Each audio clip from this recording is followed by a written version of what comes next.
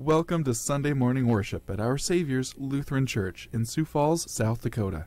Our Savior's is a congregation of people forgiven in Christ, whose mission is to proclaim the good news and connect faith to everyday life. We are glad you have chosen to worship with us on this 8th Sunday after Pentecost. Our contemporary worship will begin in a few moments.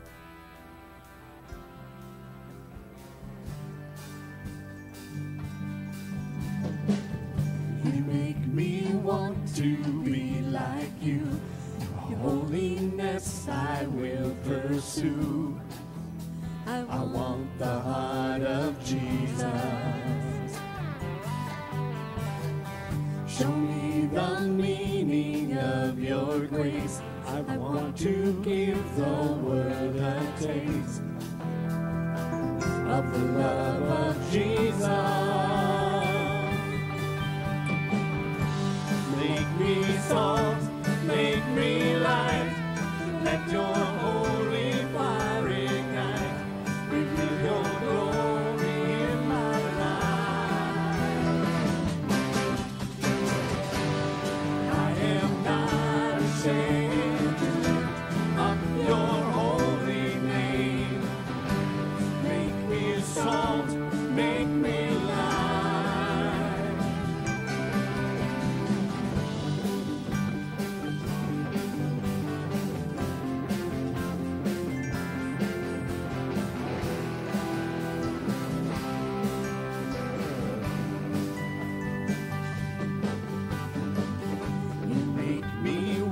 To be like you, your holiness I will pursue. I want the heart of Jesus. Show me the meaning of your grace. I want to give the world a taste of the love of Jesus. Make me salt, make me light. Let your holy fire ignite. Reveal your glory in my life.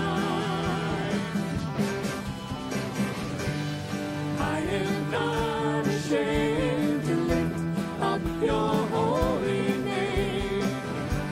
Make me salt, make me light.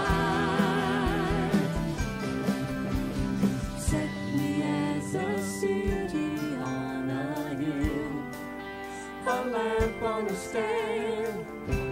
Hold me in your image, the work of your hand. Make me salt, make me light. Let your holy fire ignite. Reveal your glory in my life. I am not ashamed to lift up your holy name. Make me salt, make me light.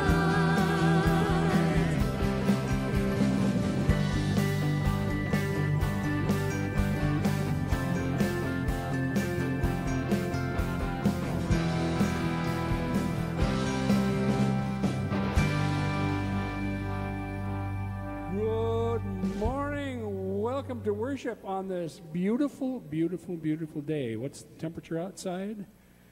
The same as we'll be fine. We'll be fine. Gene is predicting we will be just fine here in a little bit. So we'd like to welcome you all, especially those of us who are welcoming guests and visitors to Our Savior's, and those of us who are joining on our Facebook Live broadcast today. A special welcome to you folks. Right now, if you will, please stand for the call to worship.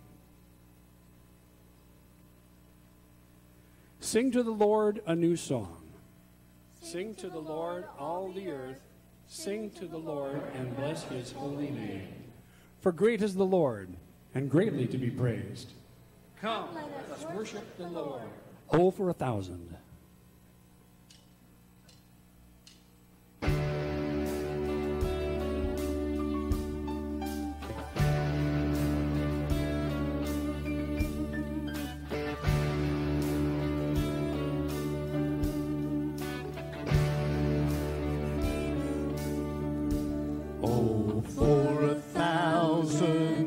to sing my great Redeemer's praise. The glories of my God and King, the triumphs of his grace.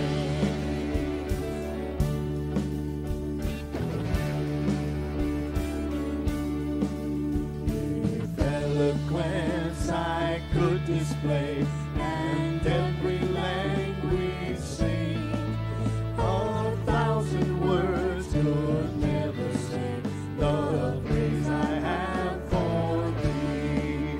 Hallelujah, hallelujah, hallelujah. All praise to our God.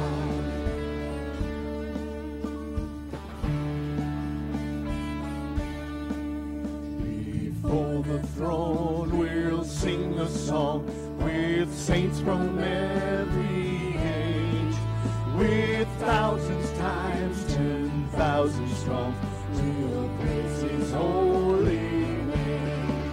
Hallelujah, hallelujah, hallelujah. All praise to our God. Hallelujah, hallelujah, hallelujah. All praise to our King.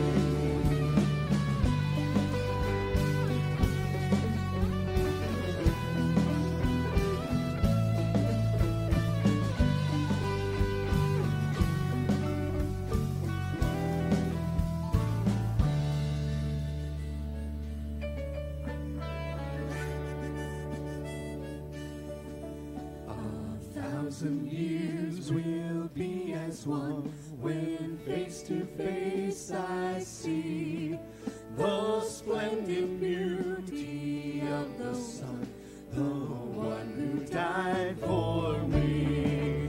Hallelujah, hallelujah, hallelujah. All praise to our God. Hallelujah, hallelujah, hallelujah.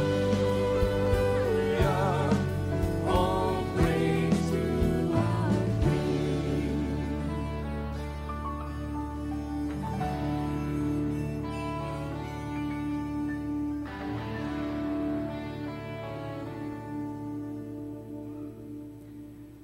Good morning, our Saviors.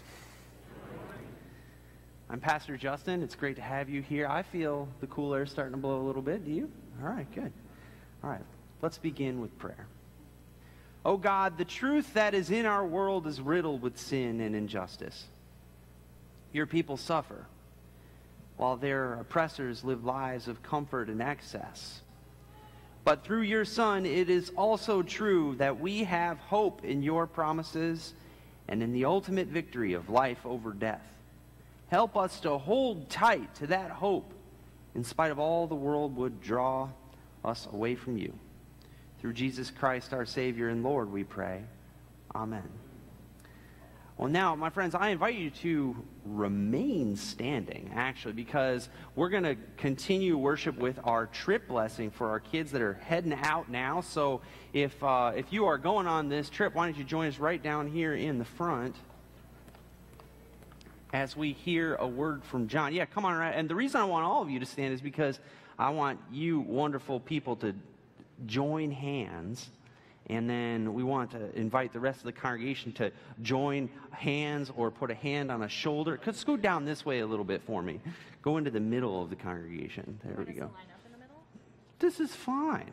Just take a shoulder or a hand of someone who is by you. And congregation, lean on in on this so that everyone can get close. And we can pray a prayer of blessing on these people who are heading out to Minneapolis. Here a reading from the Gospel of John. When Jesus and his disciples had finished eating, Jesus asked Simon, son of John, do you love me more than the others do?" And Simon Peter answered, "Yes, Lord, you know that I do." "Then feed my lambs," Jesus said. Jesus asked a second time, "Simon of John, do you love me?" Peter answered, "Yes, Lord, you know I love you." "Then take care of my sheep," Jesus told him. Jesus asked a third time, "Simon, son of John, do you love me?" Peter was hurt because Jesus had asked him 3 times if he loved him, so Jesus told him, "Lord, you know everything. You know that I love you." Jesus replied, "Feed my sheep." Travelers, will you accept this commission to love God by serving God's people, to carry it out in accordance with the Holy Scriptures, to feed God's sheep? If so, say, "I will," with God's help. I will with God's help. Will you work hard to act as examples and servants of Jesus Christ? If so, say, "I will with God's help." I will with God's help. Will you be compassionate, patient, forgiving, and loving to people among whom you will live and work? If so, say, "I will with God's help." I will with God's help. Almighty God, who has given you the will to do these things, will graciously give you the strength and compassion to perform them. And you, people of God, will you support these messengers of Jesus Christ, sent by God to serve God's people with the gospel of hope and grace? Will you pray for them, help and honor them for their work's sake, and in all things strive to live in peace and unity with Christ? If so, say, "We will." We will. Let's pray. Gracious God, you have called this group to a special ministry. Please bless them with traveling mercies as they go to Minneapolis today. Please give them a safe journey. Be with them as they build relationships with each other and with you, God. We ask your blessings on the Week of Hope staff and the red shirts. Strengthen this group with your spirit and bless them, that through their work your love and grace might be shared. Amen. All right, you can return to your seats. And our worship continues with the reading of Scripture. People, God, you may be seated.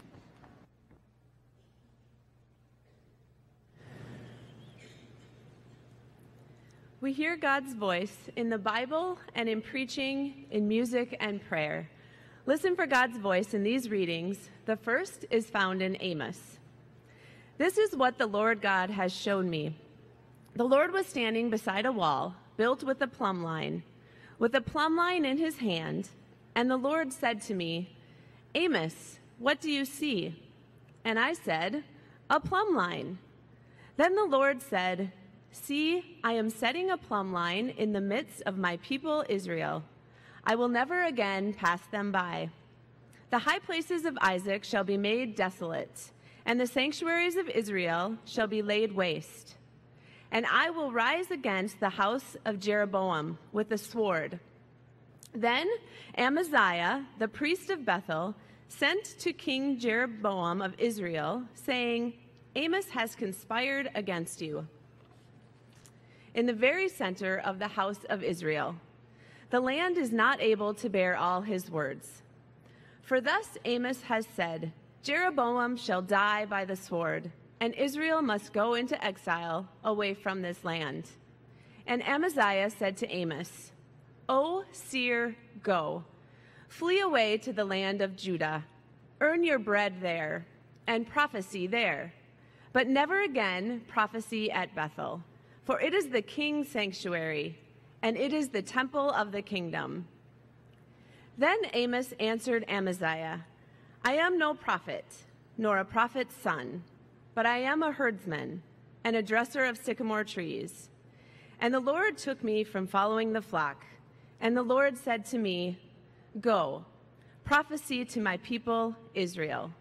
Word of God, word of life. The second reading is found in the Gospel of Mark. King Herod heard of the disciples preaching, for Jesus' name had become known. Some were saying, "John the Baptizer has been raised from the dead, and for this reason these powers are at work in him." But others said, "It is Elijah." And yet others said, "It is a prophet, like one of the prophets of old." But when Herod heard of it, he said, John, whom I beheaded, has been raised. For Herod himself had sent men who arrested John, bound him, and put him in prison on account of Herodias, his brother Philip's wife, because Herod had married her. For John had been telling Herod, "It is not lawful for you to have your brother's wife." And Herodias had a grudge against him and wanted to kill him. But she could not, for Herod feared John, knowing that he was a righteous and holy man, and he protected him. When he heard John, he was greatly perplexed, and yet he liked to listen to him. But an opportunity came when Herod, on his birthday, gave a banquet for his courtiers and officers and for the leaders of Galilee. When his daughter Herodias came in and danced, she pleased Herod and his guests. And the king said to the girl, "Ask me for whatever you wish, and I will give it." And he solemnly swore to her, "Whatever you ask me, I will give you, even half of my kingdom." She went out and said to her mother, "What should I ask for?" She replied, "The head of John the Baptizer." Immediately she rushed back to the king and requested, "I want you to give me at once the head of John the Baptist on a platter." The king was deeply grieved, yet out of regard for his oaths and for his guests, he did not want to refuse her.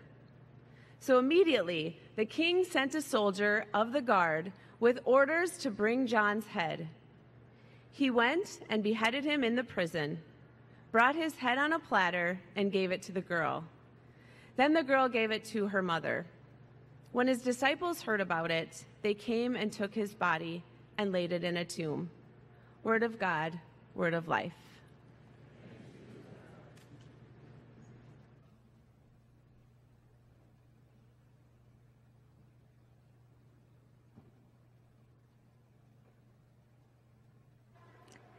When Jackie just stepped away, she said, "Oh, that's a tough one." It's true. This is a terrible story, and there is literally no gospel in it. We start off with Herod. What can we say about him? Herod was called a king in Mark's gospel, but he was actually no king at all. He shared the job with 3 others, even though he wanted to be the only one. He was really more of a governor than anything else. And even more, his authority was not real in any way that actually matters. He served at the pleasure of Rome, a mere puppet, and the emperor his puppet master. And if there was ever a dispute between Herod and the emperor won every time. As a man, the picture doesn't really get any prettier. Herod was a vapid, jealous, and impulsive man. His wife, well, really his second wife, Herodias, was actually his brother's wife first, and if that feels wrong to you, then you have got it right. Not only that, but Herodias is actually also his niece. Yeah, that's the kind of so-called king we are talking about here. A vapid, jealous, impulsive, wife-stealing, niece-marrying puppet king. Just the kind of leader we would all want to respect and follow. Herod, ironically, in spite of himself, actually felt drawn to the prophet John the Baptist. And even though John spoke truth to power, condemning Herod's wife-stealing, niece-marrying, repugnant ways, Herod was interested in what John had to say. All the while, however, Herodias despised John and wanted him dead. So Herod protected him. Well, Herod kept him in protective custody in prison, but that was the compromise they came to keep him alive. John was a threat to Herodias but Herod refused to kill John because he thought John had something important to say. And Herodias would have to wait for her opportunity to put an end to John and his troublemaking ways. But this opportunity came at Herod's birthday party. Imagine what a lavish celebration such a vapid, jealous, impulsive, wife-stealing, niece-marrying puppet king would throw for himself. Hundreds of guests, copious amounts of food and drink, music, dancing, and every kind of immorality and excess all out in the open. And even his daughter joined in before her bedtime, dancing for her father and his guests. And let's just say this wasn't a sweet, youthful dance a la Shirley Temple or the Von Trapp children. Mark tells us it pleased Herod, which, if this sounds wrong to you, you have got it right. He could have thanked her and sent her to bed, but no. He impulsively reacts with an over-the-top offer to show off to his guests, like any mature, secure, respectable leader would do. He says, "I'll give you anything you want, up to half my kingdom," he promises the little girl. Maybe he expected her to make the request of a little girl, a pony or a doll or a dollhouse, a new dress or an iPhone. But no. It almost seems that her conniving mother prepared her for a moment like this, because she goes straight to Herodias and received her mother's instructions. Ask for the head of John the Baptist. There was no turning back for Herod. He had made this offer in front of his daughter, and not only that, but all of his esteemed guests, and to back out would have been shameful and embarrassing to him. Now, to be clear, a better man might have been able to get out of it, and a better man would have never made that kind of offer, but Herod was not a better man. A vapid, jealous, impulsive, wife-stealing puppet king, he was trapped. And he, the king, submitted to a little girl's request to have the prophet of the Lord executed. So Herod ordered that John be killed, and he was. The end. That's the story. Word of God, word of life. Thanks be to God. So like I said at the beginning, there is no gospel in this story. There's no silver lining. There's no redeeming it. It's not okay that any of this happened, and it's not the way that things are supposed to be.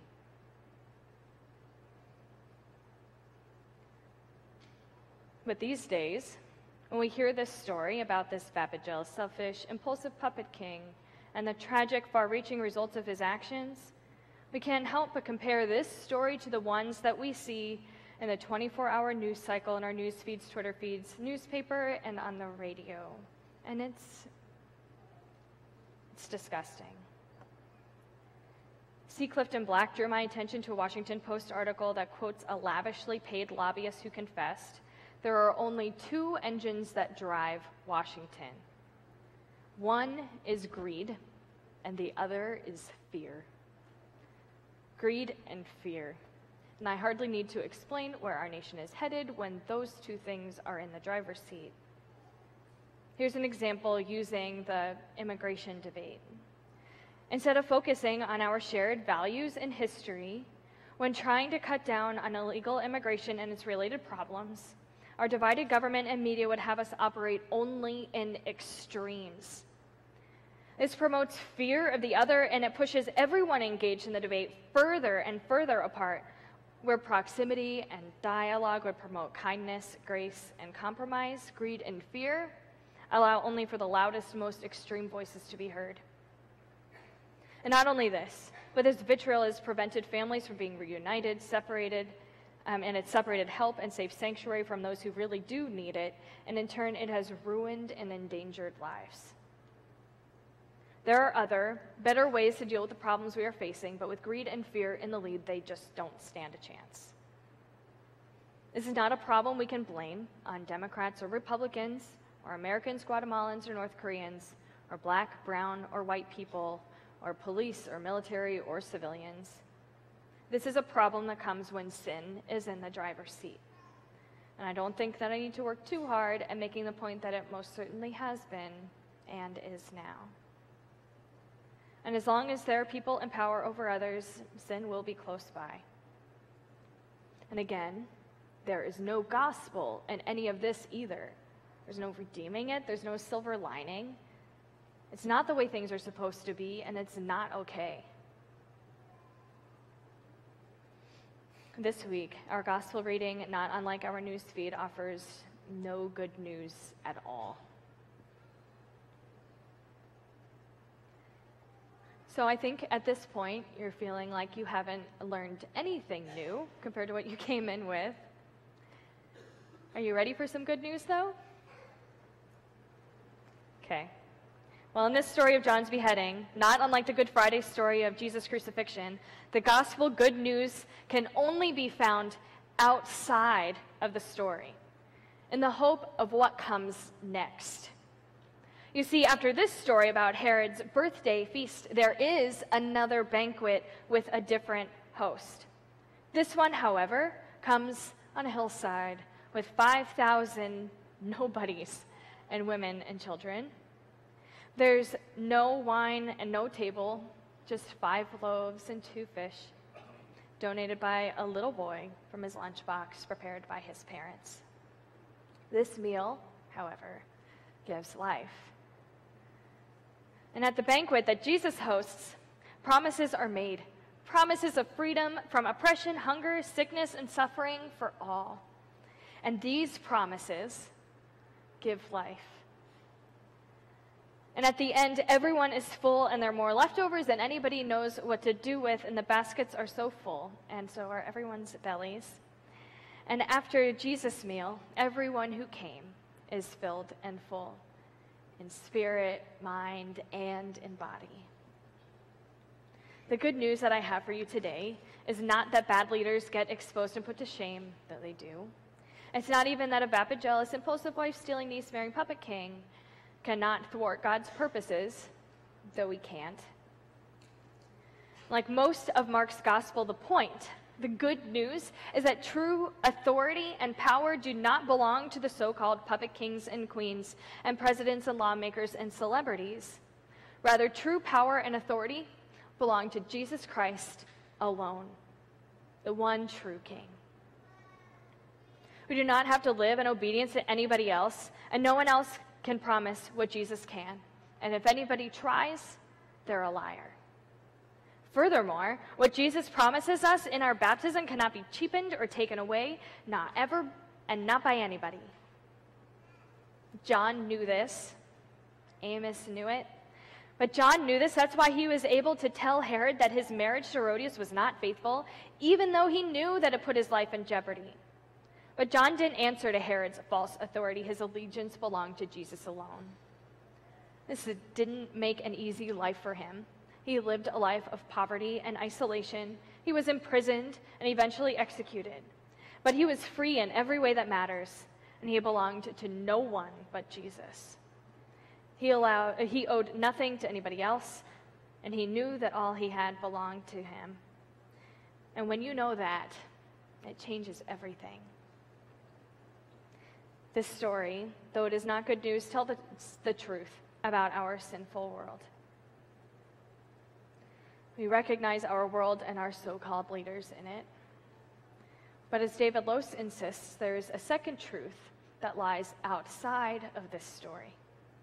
And that truth is that God is writing us and is writing us into a better story than we deserve or can imagine.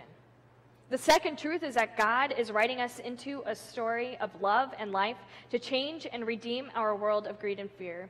That God is using us to write a story of love and life. And under the authority of Jesus, there is life, and there is enough for everyone, and all will be healed and whole. Thanks be to God.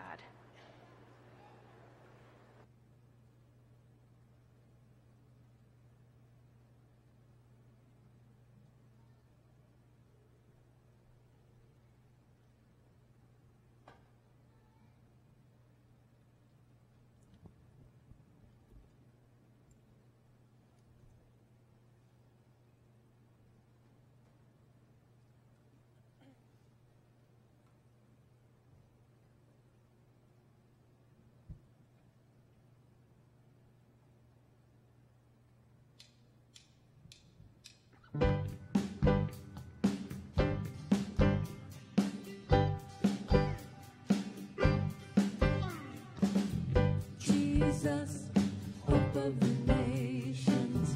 Jesus, comfort for all who mourn. You are the source of heaven's hope on earth. Jesus,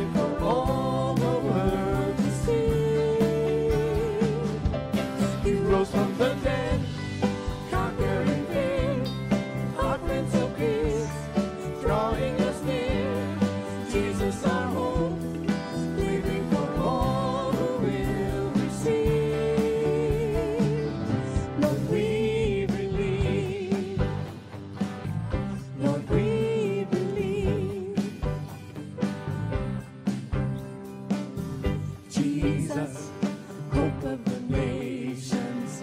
Jesus, comfort for all who mourn. You are the source of heaven's hope on earth. Jesus, light in the darkness. Jesus, truth in each circumstance. You are the source of heaven's light on earth. In history, you lived and died. You broke the chain. You rose to life. You are the hope living in us. You are the rock in whom we trust. You are the light shining for all the world to see.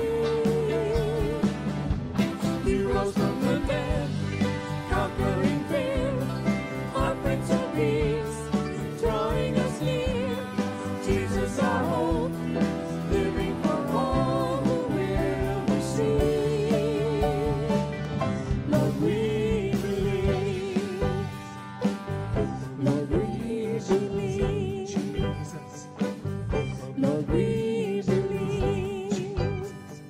Hope of the nations.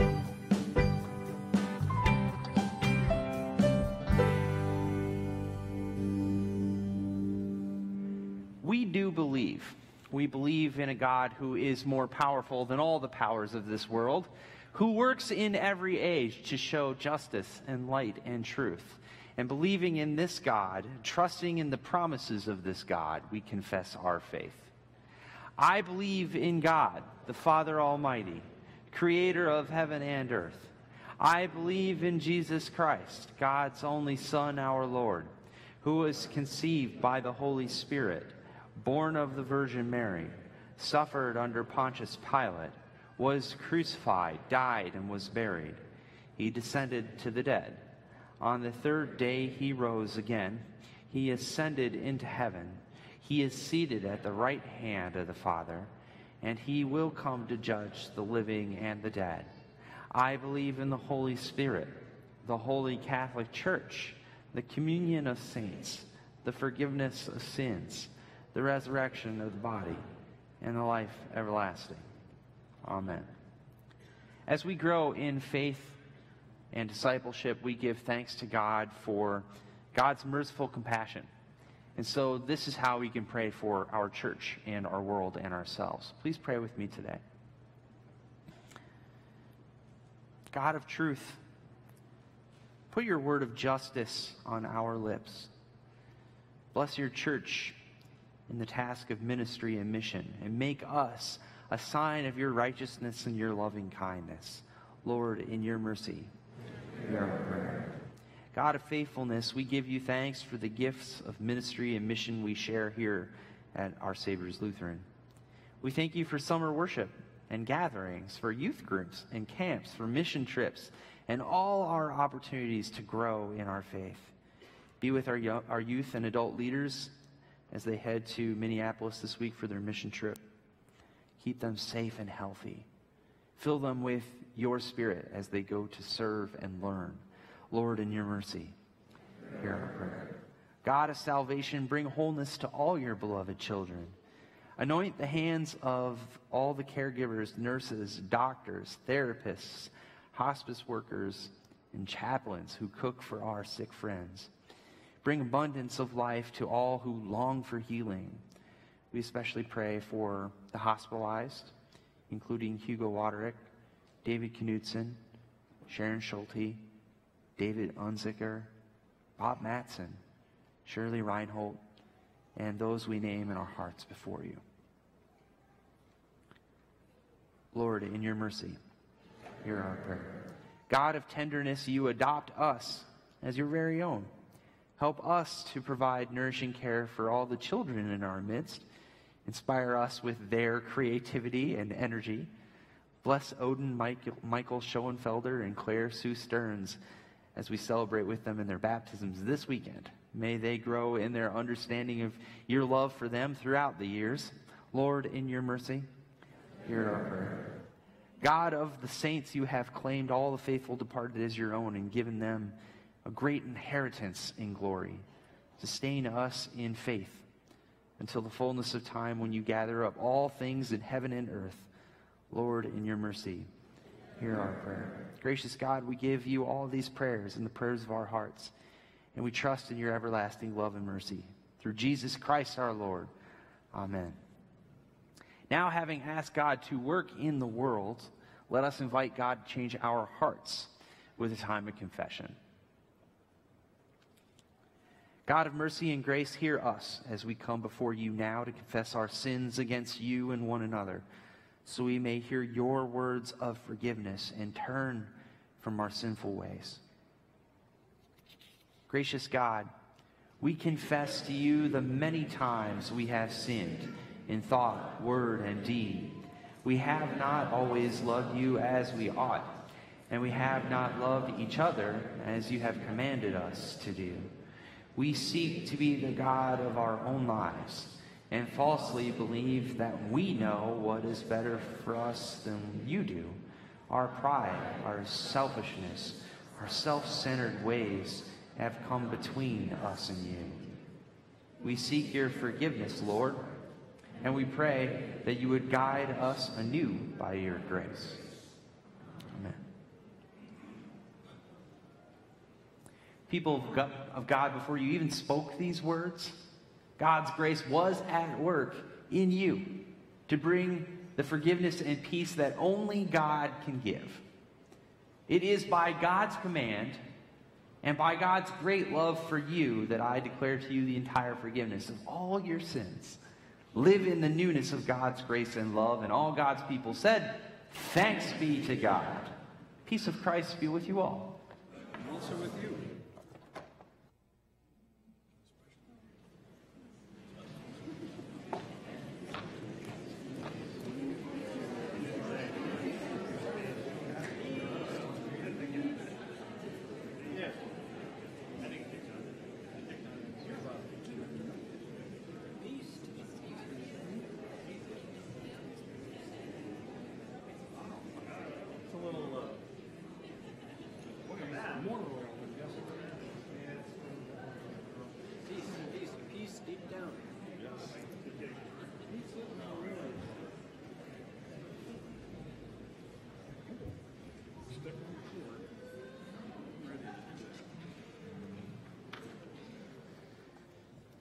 Now, as we gather the great gifts that God has given us, I want to invite our little kids to come up and partake of the noisy offering. Our offering will now be received.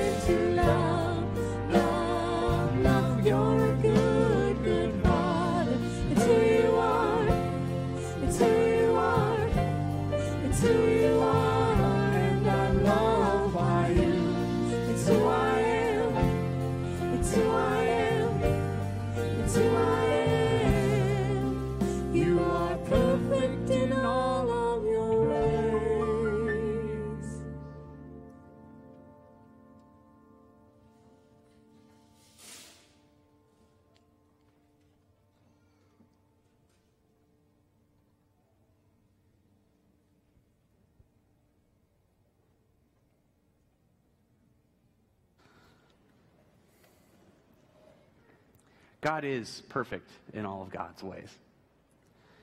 So it is a very good thing that when God gathered with friends in the person of Jesus, God gave us a feast to celebrate, a way that we would know how different God's ways were from the ways of this world. In the night he was betrayed, Jesus took bread, and he broke it, and he gave thanks for it, and he gave it to all of his friends, and he said, "Take this and eat, for this is my body given for you. Do this to remember me." Later that evening, he took a cup, and he gave thanks for it, and he gave it for all of his friends to drink, and he said, "This cup is the new covenant, the new promise of forgiveness. My blood shed for you and for all people, hope for the world. Do this to remember me." With this bread and this cup, we know that God is here, that God is good, and so we may be too. Our Father in heaven, hallowed be your name. Your kingdom come, your will be done, on earth as in heaven. Give us today our daily bread. Forgive us our sins, as we forgive those who sin against us. Save us from the time of trial, and deliver us from evil. For the kingdom, the power, and the glory are yours, now and forever. Amen. All are welcome at this table, where God is love and God is shared.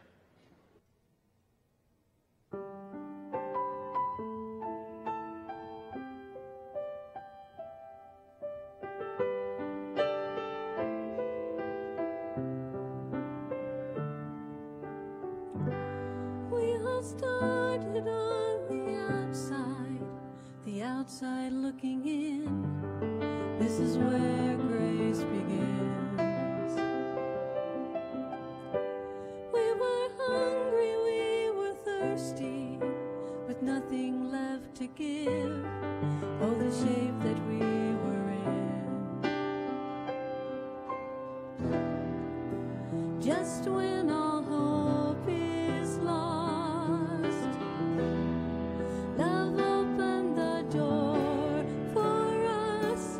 He said, "Come to the table. Come join the sinners who have been redeemed. Take your place beside the Savior. Sit down and be set free. Come to the table."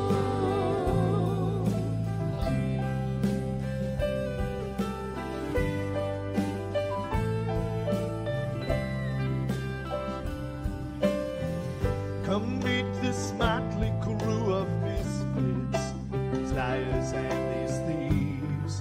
There's no one unwelcome here. So that sin and shame that you brought with you, you can leave it at the door, and let mercy draw you near. Come to the table.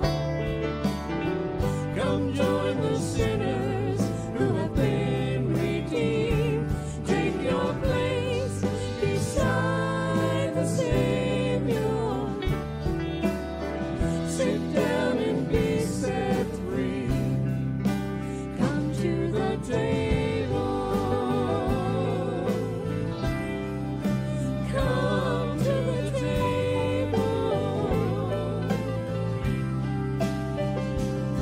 To the thief and to the doubter, to the hero and the coward, to the prisoner and the soldier, to the young and to the older, all the hunger, all the thirst, all the last and all the first, all the paupers and the princes, all the failed and been forgiven.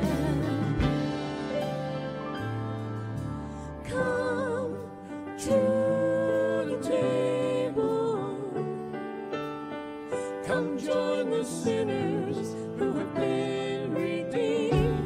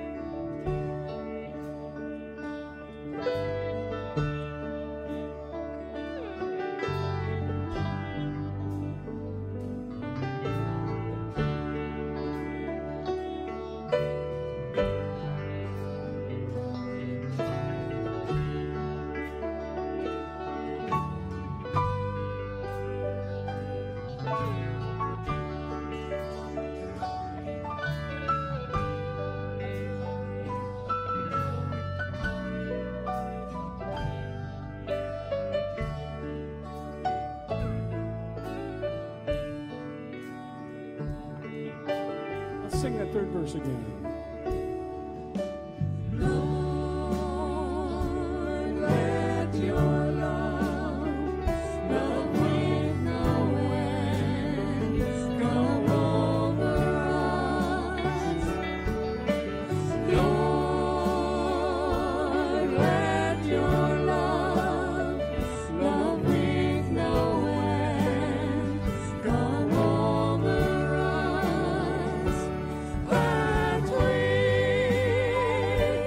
may be saved, that we may have life, to find our way in the darkest night. Let your love come over us. Let your light shine on us.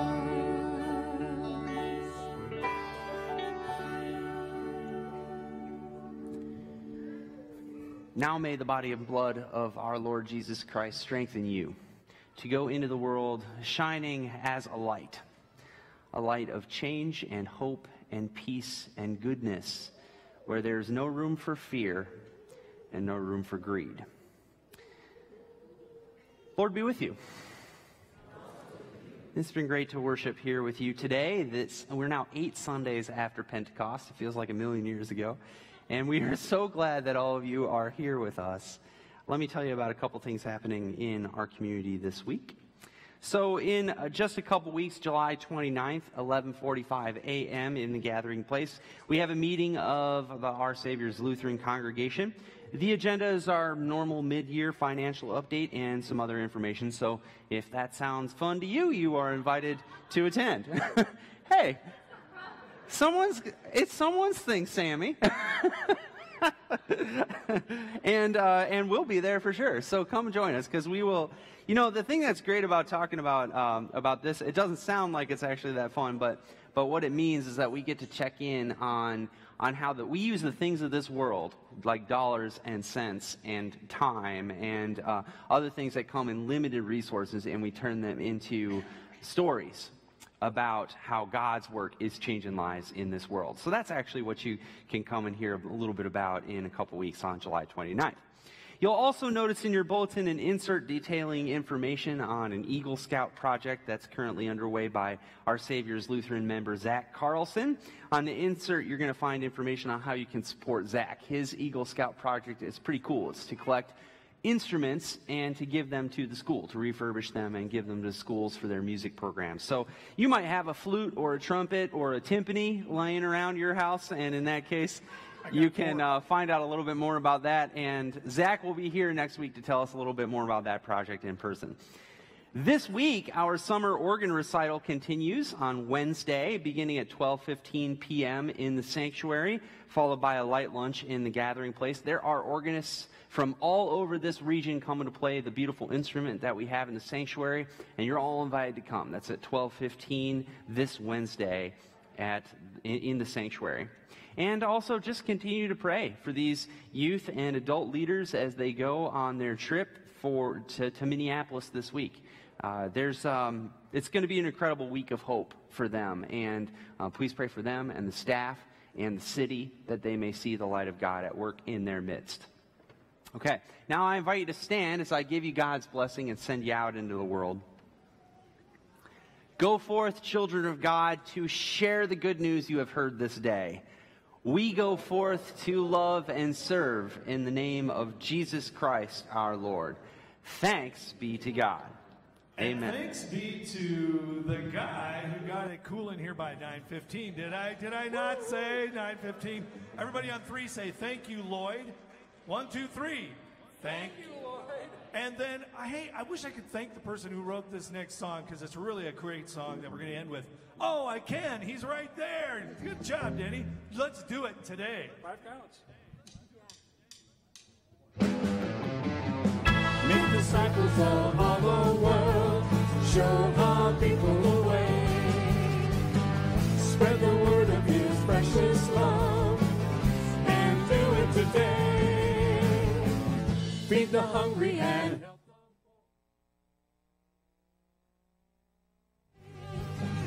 poor. Work for justice and righteousness, and do it today.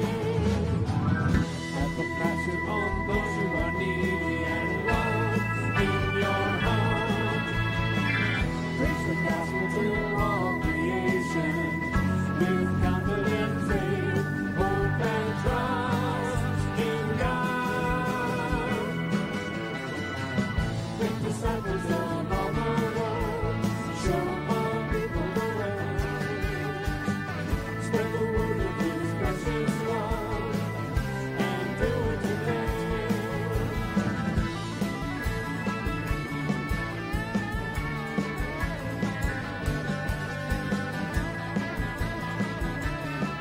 Go in peace. Serve the Lord. Have a great day. Spread the gospel as Jesus commanded, both near and far. Make disciples of all the nations by using the gifts you receive from God. Make disciples of all the world, show the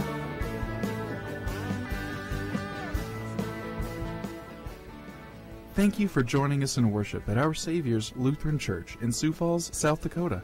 For more information about Our Saviors, please visit our website at oslchurch.com.